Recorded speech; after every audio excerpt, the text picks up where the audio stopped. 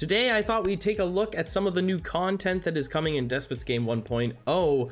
We are going to just go over quickly the new abilities that are attached to all the tier 5 troops from each class. So we're going to start here with, I'll read them for you here. The healer class, Death Deferred, and it's only tier 5 troops, keep that in mind.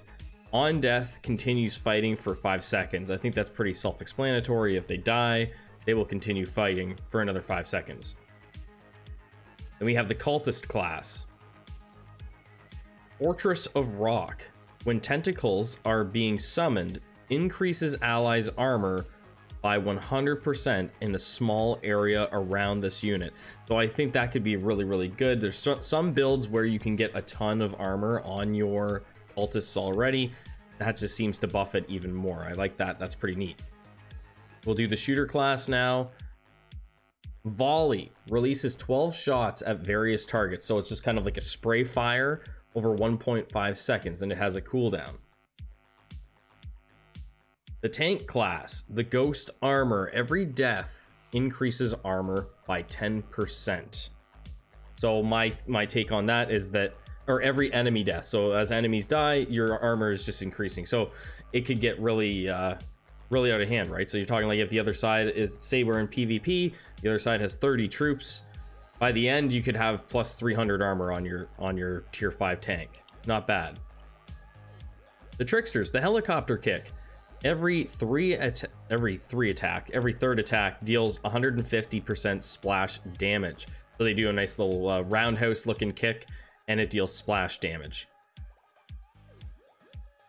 The thrower class, banana bomb. Every third bomb becomes a banana.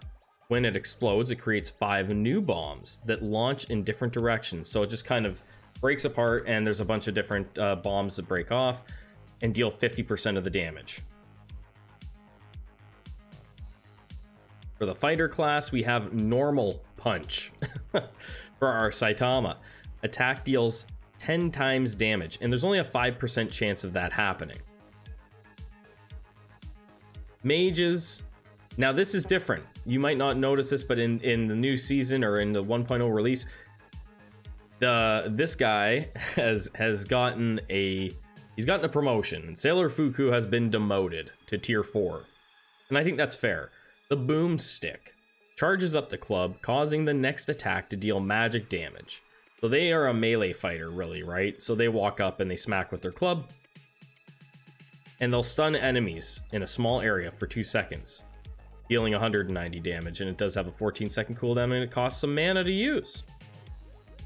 So that's kind of an interesting thing there too, where it's going to be using up the mana that this guy has available.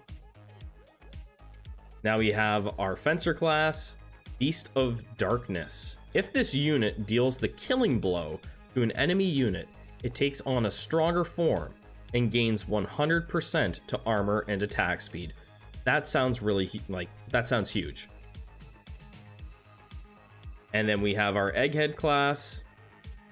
Intrinsic Impulse applies the tower ability Impulse at the current Egghead class ability level. Cannot be applied if the Egghead class ability is not active. Of course, with Eggheads, everything's super wordy.